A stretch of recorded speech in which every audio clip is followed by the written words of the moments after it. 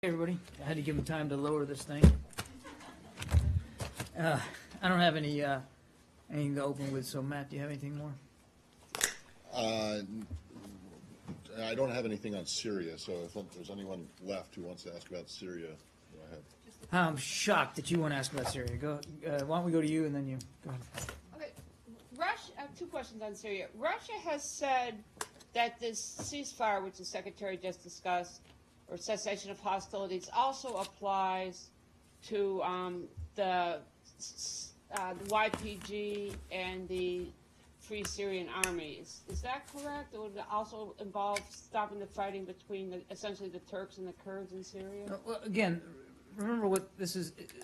It's not changed in character. The cessation of hostilities, which was put in place in February, applied or supposed to apply to everybody, but those groups designated by the UN as terrorists inside Syria, and there are two.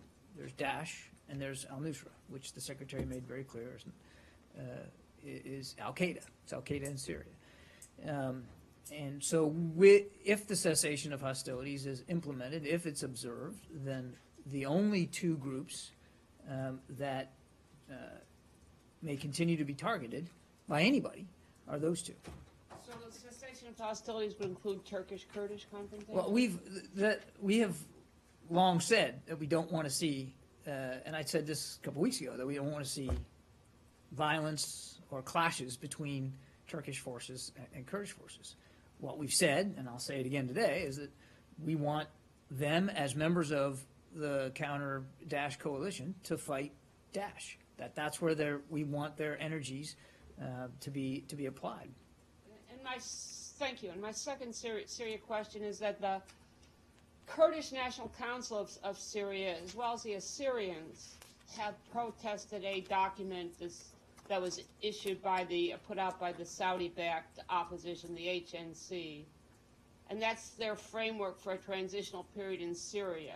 The complaint is that it's Arabist-based and Islamist-based and doesn't take account of the interests of minorities in Syria. Yeah. Do you have a comment on that? And are you concerned that leaving so much to countries like Saudi Arabia, we're reproducing the problem that we had in Afghanistan after the 1980s, the war with the Soviets, and Pakistan was in charge, and the result was not something very pretty? I'm not quite sure what you mean by the last part of your question, but I will say we continue to be grateful for Saudi Arabia's leadership here in working with the HNC and the moderate opposition to help them coalesce around guiding principles. Now, look, I haven't seen the protest specifically. I'm aware of it. I'm aware of the basic gist of it. I haven't seen it, and it wouldn't be right for me to go through it line by line. What I would tell you is this, that nothing's changed about our view here in the United States, and I think I can say the same for members of the ISSG, that what we want to see in Syria is a country that's unified, that's whole, that's pluralistic, that includes and is representative of all Syrians, no matter what their walk of life, no matter what religion they practice or what ethnicity they represent. That's what we said from the outset. And that is the goal that the United States and the international community is going to continue to pursue. I guess my question that wasn't clear, and I apologize. After the Soviet war against the Soviets ended in Afghanistan in '89, the United States left it to Pakistan to kind of craft the government for Afghanistan, and we have what we're all familiar with. And essentially what Pakistan was doing was exporting its own problematic ruling principles to Afghanistan. Yeah. And if you let the Saudis do the same thing, you could end up with the same result. And my question is, shouldn't the United States perhaps be more involved and less left to the countries like Saudi Arabia? I think the United States is very involved here in what we want to see for the future of Syria. We are co-founders of the International Syria Support Group, and the Secretary, you just heard him talk about how deeply engaged we're going to continue in this process going forward, and about trying to reach a political solution here. So first of all, nobody's talking about ceding American leadership here. Number two, I would say that nobody's talking about having Saudi Arabia as sort of a lone single custodian of the future of Syria. We want the future of Syria to be determined by Syrians. That's why we're working so hard to find a political solution to this civil war, so that the Syrian people can determine what their government looks like at the end of this transitional process. And an important point that the Secretary made earlier is that the whole reason we're working through these kinds of arrangements now with the Russians isn't just to get a ceasefire for a ceasefire's sake. It is to create the kind of space and the conditions that will allow Staffan de Mistura to bring the sides back to the negotiating table in Geneva and try to get the political process started. Nobody wants to see what we've seen the last 3 iterations where nothing got resolved. And why did nothing get resolved? Because there was still violence and innocent people were still being killed. So this isn't about ceding the leadership or the direction of Syria to any one country except for Syria itself and the Syrian people. Okay? Yeah. Just a few on Syria and also on the Philippines. How which many I can is a few? ask later. Two on Two, Syria. right, Two right. that I came Okay. up with listening to Secretary Kerry. And later on the Philippines, will you take my Philippines questions as well? I just want to make sure. Fire away. Thank you very much. So on Syria, how many groups, to your knowledge, have refused to abide by the ceasefire? I'm not aware, at this point, we're not aware of any groups that have outright refused. I saw reports that al-Sham refused to abide by the ceasefire. Does the U.S. have influence with that group? Yeah, I mean, I've seen those reports as well, but again, I'd go back to what I said before. We're in 2 points. We're, as you might expect, in constant contact with the moderate opposition and have been throughout this process, up to the meeting in Geneva and then certainly in the hours and days since then. And again, we're not aware of any single group that has come out rejecting it or in opposition. Now, that said, and the Secretary talked about this as well, we understand that that certain of them have doubts, have concerns. We recognize that. That's why we're in constant contact with them. We also are taking a pretty clear-eyed approach here. I mean, nobody is saying for a moment that this isn't going to be difficult. So you're in contact with moderate opposition. Is this specific group considered to be moderate opposition? But again, I don't have the list of every group here, but Har al-Sham is not designated as a terrorist organization inside Syria, and so therefore it is a group that that we have maintained a level of contact with in terms of discussing what this arrangement means going forward. Okay? Actually, I do have one on Syria. Sorry. Based on what the Secretary just said now, is it, he seemed to say, well, he didn't seem to say, he did say, that if and when you get this week-long reduction in violence and the JIC takes effect, that the United States and Russia could agree on places where Assad's Air Force could bomb or go after Nusra. That's what he said. He said he is allowed and will be able outside of that area if the JIC gets set up to target Nusra. But that will be on strikes that are agreed upon with Russia and the United States in order to go after them. Yes. Are you comfortable with that? I thought the whole idea was to ground the Air Force completely. No, Matt, the idea was not to... And that the only people who would be flying combat operations after the JIC got set up would be the U.S. and Russia, except for in the areas where ISIS is. No, actually, that was not the understanding and was not part of the discussions throughout the process. The idea was not to, quote-unquote, ground Assad's Air Force everywhere all the time. The objective was to limit their combat operations in such a way that they could not hit opposition targets or civilian targets, but that if they were able, willing, intending to target Nusra, which is outside the cessation of hostilities, that would still be permissible. But the whole purpose for the JIC is to allow for a measure of compliance and monitoring and pre-coordination of strikes that they would do against Nusra, so that it's not done without visibility of both Russian and U.S. planners. Yeah, but 2.5 weeks ago in Geneva, before the meetings in China, the idea, at least I thought it was the idea, and maybe I got this wrong, but it was that with the exception of ISIS, Assad's forces wouldn't be allowed to go after anybody, and that the only people who would go after Nusra in the safe zone, for lack of a better word, would be the U.S. and Russia. That's clearly wrong, right? I think you were incorrect in surmising that. I think, or someone was incorrect in telling us, not just me, that, right? Or it changed. I don't know. Maybe something changed between the. I don't believe there's been any change to that. I mean, the understanding, as we work through this now for many weeks, the understanding was that that's why we wanted maps of designated areas where we knew Nusra was predominant, areas where we know the opposition is predominant, and areas where they're marbled and mixed. And inside those three types of areas, Assad would not, he wouldn't go after opposition, or he wouldn't go after areas where it's mixed, because he's not capable of discrete, discriminate targeting. But as the Secretary said, in accordance with the JIC and the work of U.S. And Russian planners, we're not ruling out that Assad would be able to strike at Nusra. Again, Nusra is a UN-designated foreign terrorist organization. They are not party to the cessation,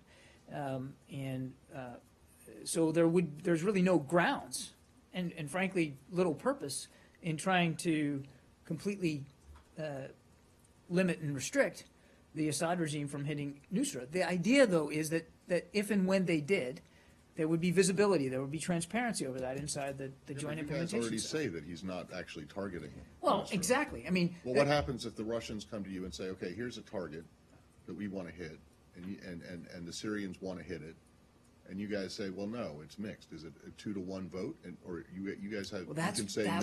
That was the purpose for poring over the maps and the technicalities of those areas. Absolutely. Okay, how exactly? Well, look, I'm not going to go through chapter and verse of the way the JIC is going to operate. One thing, because their teams are discussing, as the Secretary said right now in Geneva, to set up the kinds of processes and procedures that the JIC would use. You have no recourse, though.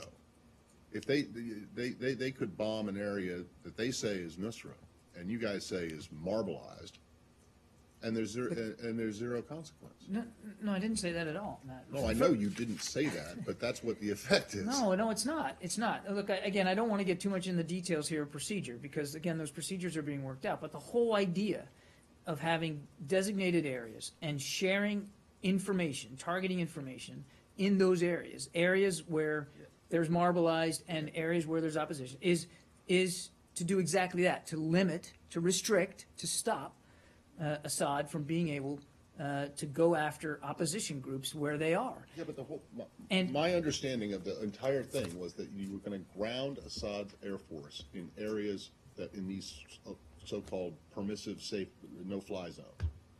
And that's clearly not what's happening here, because they are still going to be allowed to attack in areas that are that may be opposition held, but with marbleized components. No. They won't? It's not quite that simple. They will be permitted if there is a consensus here inside the JIC that to hit a designated, a known Nusra target. There's no prohibition under this arrangement for them to do that, but it will be with the visibility of both the United States and Russia beforehand.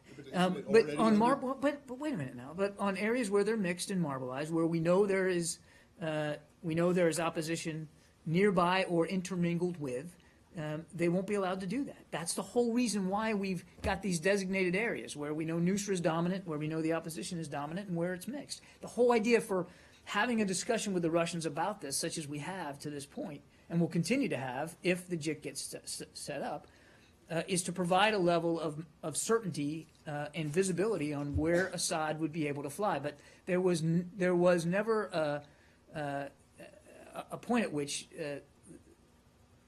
we said, at least I can't remember a time where we said that they were going to be grounded permanently forever and not allowed to fly. It's about flying combat missions against opposition and civilians that we want to restrict.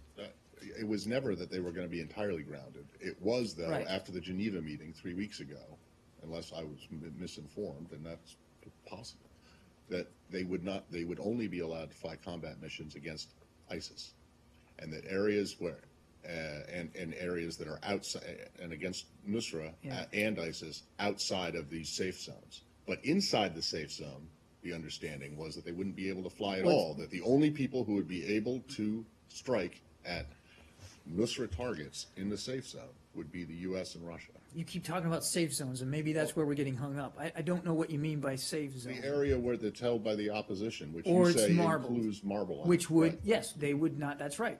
That is correct. They would not be able to strike in areas where we know the opposition is dominant or opposition controlled, or where there is the marbling, the intermingling, the mixing, because they're not capable of being discrete and discriminate about that. That's different than what you said before, because what the Secretary seemed to say was that inside the safe zone, is that the right term? No, it's not. Okay, what's the right term? There's your pre-designated areas. The pre-designated areas. Okay.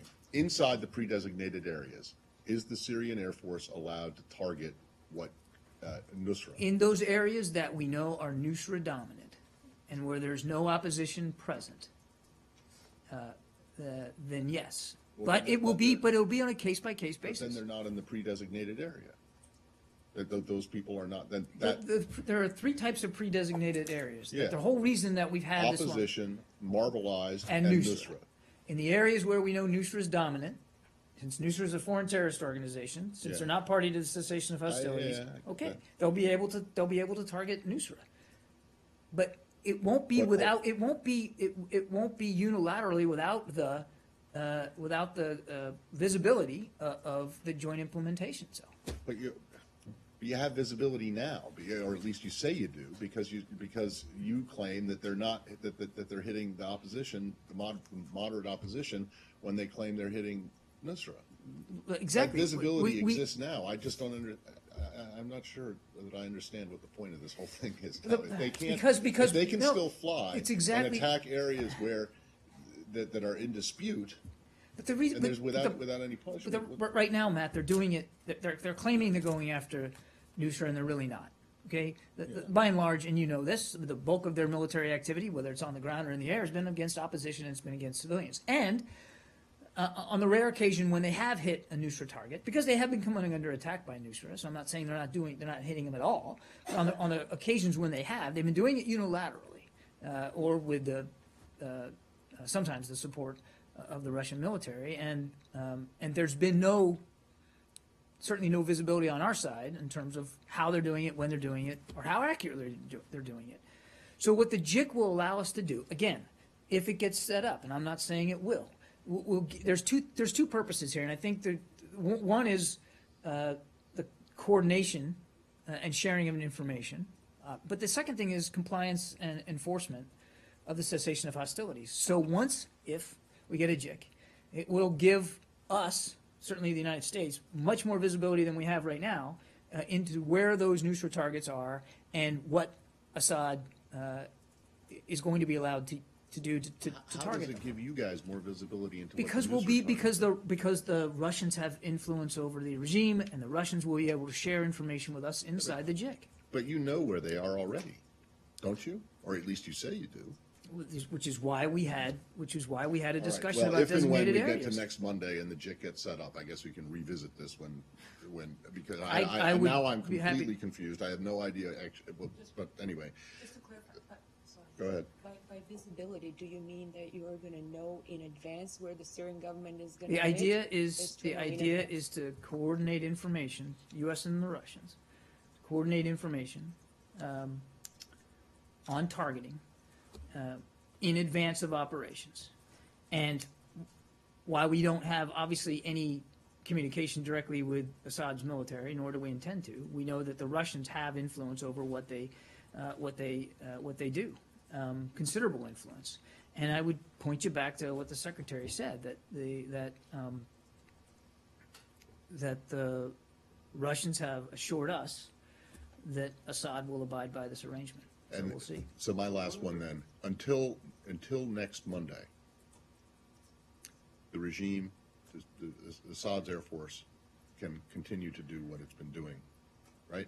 No, not at all. Well, the penalty is only that the JIC doesn't get set up if they don't, right? If we don't see a mutually satisfactory level of reduced violence, and there's some discretion in there, as the Secretary said, then the joint implementation cell doesn't get stood up, and the arrangement doesn't get completed. And that is a consequence for the regime.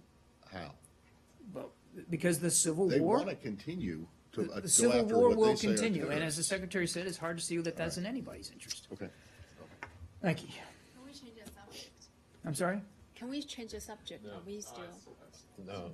Okay, I've all got right. a question about this issue of the Assad regime's Air Force airstrikes. And, first of all, what are the consequences if he does hit some of these marbleized areas and says that he's going after Nusra? I mean, what's Well, the idea of having the Joint Implementation Center is so that can't happen. The idea is to prevent that from happening, but what if it does? Well, then, as we said, and it's written right in the arrangement, that at any time, either side here can render the arrangement null and void, and it will be over. And if I don't want to get into hypotheticals here. I appreciate the desire to run through all the hypothetical situations. I don't think it's wise here at this very early stage to engage in that. Hang on a Would second. the planes be shot But down or prevented? I'm not I mean, going it to seems like engage that in there's a military prohibition. What I'm is not the going to prohibition? engage in military hypotheticals. What I can tell you is that there is a provision here where either side, the U.S. or Russia, can pull out of this arrangement if we're not seeing it genuinely complied with by the other side and by the parties that each side influences. So we'll see. We'll see where it goes. But I'm not going to engage in hypotheticals about what if or what if that. I mean, the Joint Implementation Cell has something for both. For the Russians, it would, if implemented, give them a measure of coordination with the U.S. military that they don't have right now and that they've expressed an interest in. For us, it gives us a real shot at keeping Assad from barrel bombing and gassing his own people, as well as the opposition, and more critically, if a cessation of hostilities can be maintained and reduced violence can be established and sustained, and humanitarian access, get the opposition back to the table with the regime in Geneva under the UN, under UN auspices, and get a political process started. That's the real goal here. Okay, so I also have a question about this issue of the opposition separating from al-Nusra. Because now you're saying that these marbleized areas, I guess that they can remain marbleized because they don't have to physically separate. But on Friday, Secretary Kerry said that if groups within the legitimate opposition want to retain their legitimacy, they need to distance themselves in every way possible from Nusra and Daesh. Yeah. And the people in the opposition are saying that in his statements on Friday, he talked about the opposition's legitimacy, but never talked about Assad's legitimacy or Assad having lost legitimacy. We have made nothing. And- We've been nothing but clear about Assad's illegitimacy. Well, to govern Syria. they're thinking that this looks like a shift in a policy, and that now the U.S. is working with, allowing Assad, expecting him to participate in this transition deal, and that it looks like a policy shift. So is it? No. But the problem is that if you have this situation where you and the Russians are going to potentially okay, Syrian Air Force strikes, then you're cooperating with a guy who 5 years ago, a little over 5 years ago, the President of the United States said no longer had legitimacy to lead. How is that not a shift? We're cooperating with Russia, which has influence over the Assad regime. It's not that the United States is dictating the Assad Air Force's air traffic schedule. Okay, You're not dictating it, but you're allowing them. You're saying it's okay for them to launch It's- military But operations. Matt, it's always been okay under the cessation of hostilities that was agreed back in February to target Nusra. Nobody ever said at any time that I can recall that it wasn't okay for air combat forces, be they Russian, or be they Assad's, to solely target a group like Al Nusra. Yeah, but you put yourself in a position now where you're giving Assad the green light to He's launch already military had the operations. green light to go after Al Nusra. So you guys have been cooperating with Assad No. for years while No. saying that he's lost legitimacy? No.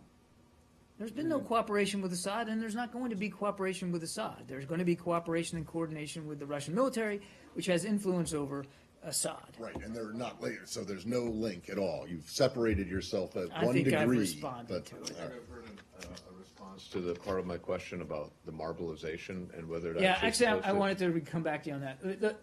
I think the secretary, he said it again today, and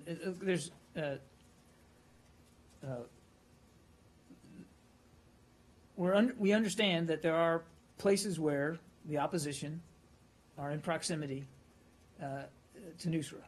And our message to the opposition hasn't changed at all. Obviously, we're going to continue to support them in their efforts, but we have been very clear about our concerns about physically co-locating themselves in or near Nusra locations, because Nusra is not a party to the cessation. And obviously, we don't want to see harm befall the moderate opposition. And as the secretary said himself just a few minutes ago, we urge them to think carefully about where they are going to be geographically, as much as we urge them to comply by all the particulars of this arrangement. So to the opposition, that sounds like they need to cede territory to the regime and to the operations against Nusra.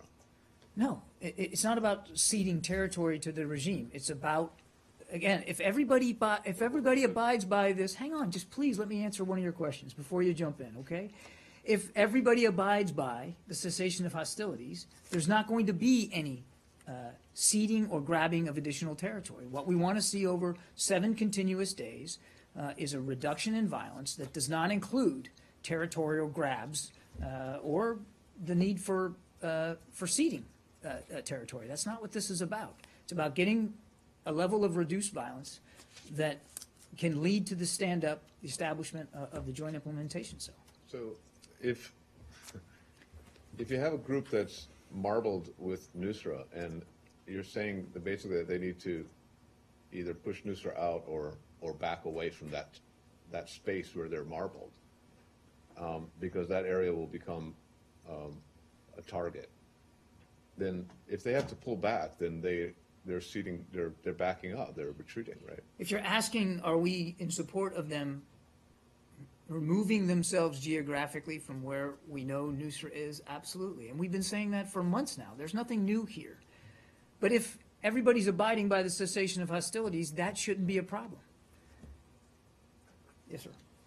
So this is kind of hypothetical, but let's say that the cessation gets upheld and that the JIC is established. I'm curious about the manner of military cooperation between the U.S. and Russia that's being proposed. As you certainly know, and as you've condemned, the Russians have done some bad things, even in Nusra-controlled territory. I mean, Yeah. hospital bombings, right? So what procedures are in place to make sure they don't do that? Does the U.S. have a say in their targeting decisions? Well, so a couple of things. Again, as the Secretary said, our teams are now beginning to have discussions about the modalities of how the Joint Implementation Cell will operate. And I'm not going to get ahead of those discussions. And it really is more for the Defense Department to speak to than us here at the State Department. So they're working our way through exactly how information, the physical nature with which how information is going to be shared and how it's going to be coordinated. And I just couldn't begin to speculate about what that looks like.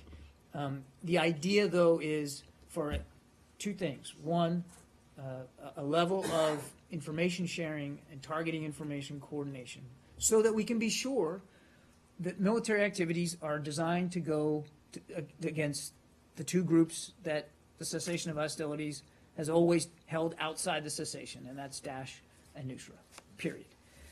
Number two, to also help supplement current ongoing efforts out of Geneva on compliance and enforcement of this arrangement going forward.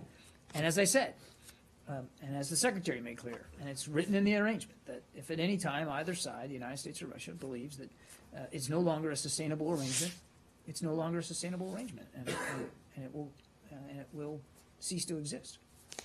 And one quick follow-up.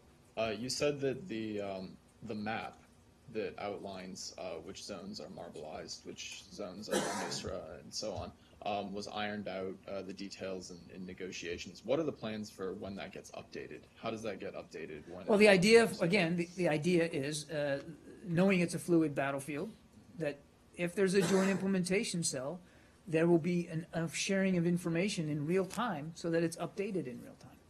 Okay? More on this? Are we done with this? The Go ahead. Philippines.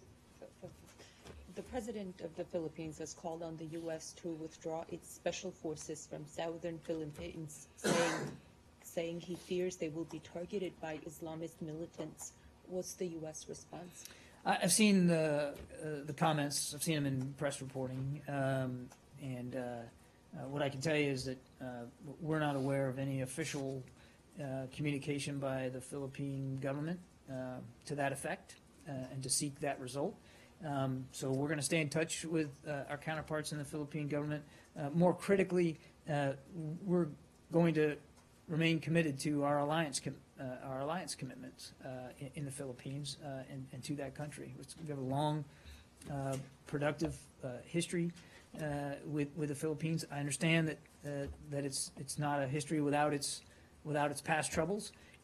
But we're committed to our alliance with the Philippines, and we look forward to working our way through that. Do I understand it correctly? You're not going to respond to this specifically until they make an official request? Well, I don't think it's wise to try to make defense relationship decisions based on press reporting of comments. Quote. It's not just No, press I reporting. know You that, said- but what I said is we're not aware of any official request by the Philippine government for this, and so it would be premature for me to react one way or another to it. Just a few more. Do you share Duterte's concern about the safety of U.S. troops in the Philippines? We maintain concerns about the safety of our troops all around the world. It's one of the prime considerations of American military leadership.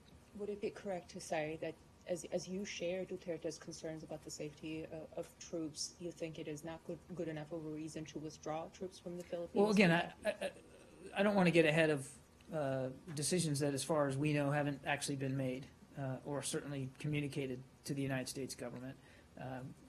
Secondly, this is really more of a matter for the Defense Department if and when such a decision would be transmitted by the Philippine government. But as far as we know, there hasn't been. So it really would be premature to get ahead of that. Just one last one. In the context of offensive remarks made by Duterte, how is the communication between the two countries? Have they affected communication? I'm not aware that there's a specific impact on communication. I mean, we have an ambassador there, and he stays in touch daily with his Philippine counterparts and with government officials. As far as I know, that communication continues unabated. I think we've already talked about from the podium some of the unhelpful comments that were made by the president. We've been honest about that and forthright, as friends and allies should do. But again, this is we still believe in the importance of this bilateral relationship. We still believe in the commitments we have from a security perspective under that alliance, and we're going to continue to meet those. Have they affected relations at all? I'm not aware that there's been a tangible, practical effect on relations. I think, as I said, we haven't been happy about everything we've heard, and we haven't been afraid to talk about that and to be frank about it. Yeah. Could you update us I'll on, come back to you in a second, Nike. could you update us on Brett McGurk's travels? Yesterday he tweeted a photo of the sun setting in Syria. Was he recently in Syria? And last night he tweeted that he was flying overseas. Where is he going? That's a question we ask ourselves every day. Where is Brett today? I actually don't have an update for his on his schedule, so we'll see if we can get his staff to give us something we can provide to you. I just don't have the details on exactly where he is right now. Thank you. Yeah, China and Russia, do you have anything on the joint maneuver between Moscow and Beijing starting this week near South China Sea? Well, we're aware of the exercises that they're conducting bilaterally. It's not unusual for nation states to exercise their militaries or to do so in a bilateral fashion. We do it all the time. The only thing that we're mindful of is that as exercises like this take place, they take place in accordance with international law and don't do anything to raise tensions. But really, these exercises are for the Russians and for the Chinese to speak to. In your estimation, do you see this as a aim to counter U.S. efforts when Washington is pursuing the so-called Asia Pivot policy?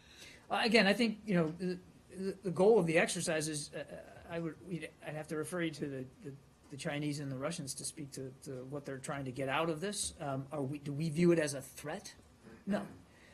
Again, militaries exercise. They exercise sometimes together, as long as it's done in accordance with international law and isn't, threatening or being provocative to another third party or nation state. Then, there's nothing that precludes them from doing that. We will and have been and will remain committed to the Asia-Pacific rebalance, which, oh, by the way, Nike isn't just about the military. It's not just about physical security in the Asia-Pacific region. I mean, it's about economic development, and it's about sustainable development goals. It's about diplomatic and political engagement. I mean, there's more to the Asia-Pacific rebalance than just moving most of the Navy over there and being mindful of our security commitments, which are significant. 5 of our 7 treaty alliances are in the Asia-Pacific region. We take that seriously, including the one with the Philippines. If I may. Still on that? Slightly different subject. Can I just ask, I want to follow up on what you just said about how joint exercises are fine as long as they follow international law and are not provocative to a third party. Is that right? I think that's what I said. So when the North Koreans complain about U.S.-South Korean exercises being provocative, that complaint doesn't count? No, it doesn't, because they're wrong. Those exercises So are not you decide provocative. whether or not someone else's complaint about Those provocation exercises, is valid you or know not? darn well, Matt. Those exercises. I think we would, consistent. and there wouldn't have to be. There wouldn't. Come on now. There wouldn't have to be a regular exercising of military capabilities with our allies in the Republic of Korea if the North wasn't conducting nuclear tests and launching ballistic missiles and continuing to destabilize not only the peninsula but the region. But they are defensive. They are by nature defensive exercises because unfortunately that's what we need to focus on there. Well, fair enough. I understand that, but I mean, so it doesn't. It's not any third party. It's basically any third party but North Korea can claim provocation. I don't think that. I don't. I almost can't even believe you are potentially defending North Korea. Not defending anything. I'm just saying the North Koreans consistently say that this is provocative, and over and over again. And you just said, and they're consistently wrong when they say that. Okay. All right. Yeah. If I may, can I? Sure. Right. Do you have anything on the reported arms sale to Taiwan? Do you have anything to confirm the veracity of the so-called HEARM, which is a high-speed anti-radiation missile? I know what it is. As you know, Nike, we don't talk about proposed arms sales one way or the other, so I'm not positioned to confirm that one way or the other. Yep. Secretary Liu said this morning at a Council on Foreign Relations event that we are going to do everything we can to try and keep the pressure on North Korea. Specifically, he was talking about increasing the effectiveness of sanctions. So my question is, what unilateral sanctions are the U.S. considering against North Korea? I don't have any specific unilateral sanctions to speak to. As you know, we've raised this inside the UN, and we support the UN exploring additional sanctions, but I won't get ahead of any U.S. unilateral decisions that I'm not aware have been made yet. But we are obviously deeply troubled by this most recent test, and we are going to continue to look and evaluate what options are available to us to increase the pressure on the North. Are you looking at options just through the UN, or you are also looking at unilateral I simply am not options? going to speculate one way or the other. I'm not going to get ahead of decisions that we haven't made as a government, except to say that we have confirmed that we are going to work inside the UN to consider the pursuit of additional UN sanctions, and we'll see where it goes. Okay? Yeah. So the South Korean's defense ministry said that the North could be ready for another test at any time. What is going to be the U.S.'s response if that gap becomes shorter and shorter between tests? Well, look, I think you can understand. I'm not, first of all, going to get into discussing intelligence matters here. I've seen those reports, and we're monitoring the situation as best we can, as closely as we can. We continue to urge the North to stop these provocative actions and to do what's right for their people, which is to feed them, to educate them, rather than to spend the resources that they're spending on these kinds of capabilities. But I wouldn't begin to speculate about what might or might not happen in lieu of, in the wake of any future provocative actions that they might take. It's just not prudent for me to get ahead like that. Yeah. What is the U.S. stand on Balochistan? Because Indian Prime Minister has raised this subject. It is a part of Pakistan, but about human rights there and about the fight for freedom from there. And this has been in the media and everywhere. So what is the U.S. stand on that?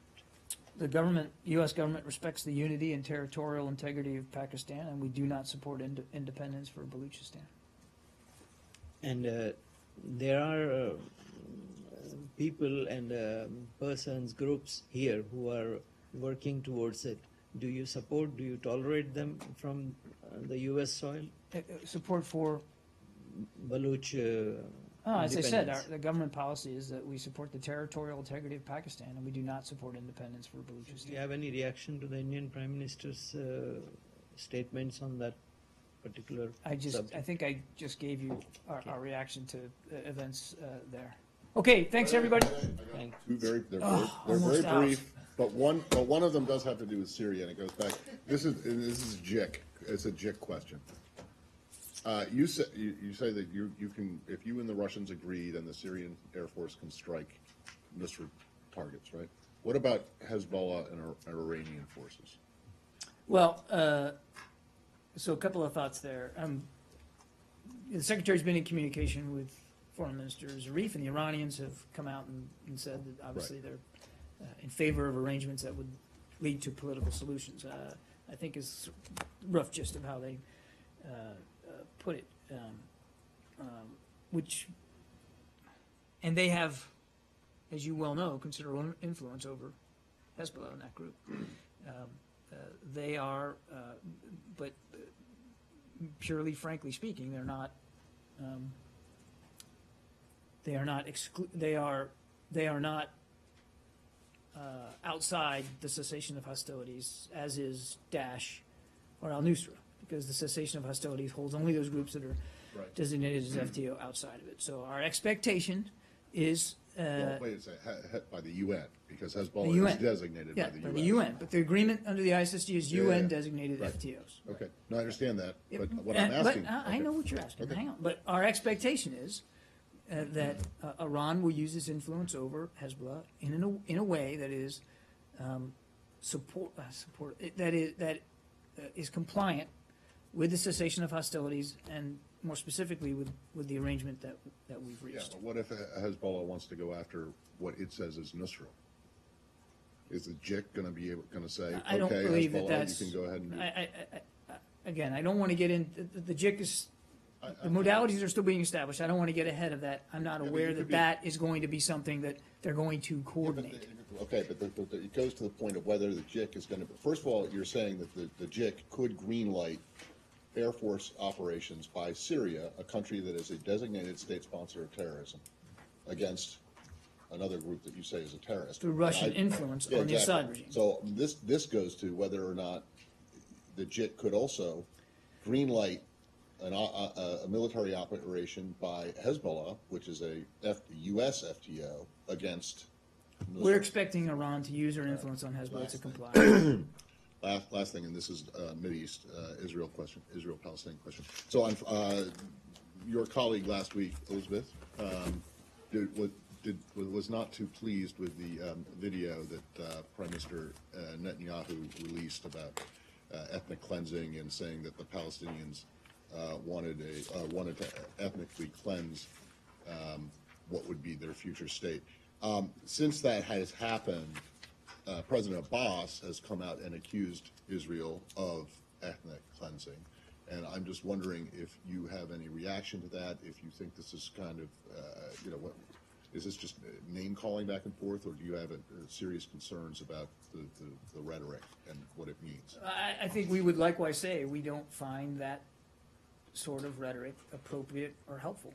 And what we would say, which we have said, we want both sides to refrain from provocative rhetoric and actions that are just taking us farther away from a two-state solution. So, yes, we've seen those comments and find them inappropriate and unhelpful as well. So you do not believe that Israel is ethnically cleansing? Absolutely not. Okay, thanks, everybody.